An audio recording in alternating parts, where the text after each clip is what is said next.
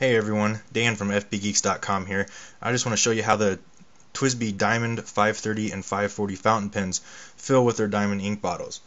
Here I've got the Diamond 540 and here's their ink bottle. And on the inside you can see a conical ink reservoir, and it's very similar to what Levenger has done in the past, as you can see there. Now that allows any fountain pen to fill with this bottle. And to fill that reservoir with ink, you just turn the bottle over. There you go. Now what TWSBI has done that's different from everyone else is they've made this aluminum adapter, and that just screws right on top of the bottle. And then to use it with the pen, remove the cap and section and then attach that right on the adapter, just like that.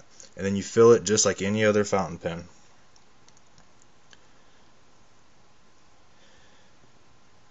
And there you go. Reattach the section. You've got no mess. Don't have to worry about cleaning it. Fills full every time.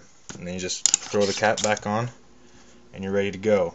Now there have been a few problems with some people. Their bottles have had little leaks where the top of the bottle doesn't create a perfect seal with the adapter or the cap. If you have that problem, contact TWSBI at info@twsbi.com and they'll send you a new bottle right away. I've not had any problems with mine. Hopefully you won't with yours. Thanks guys.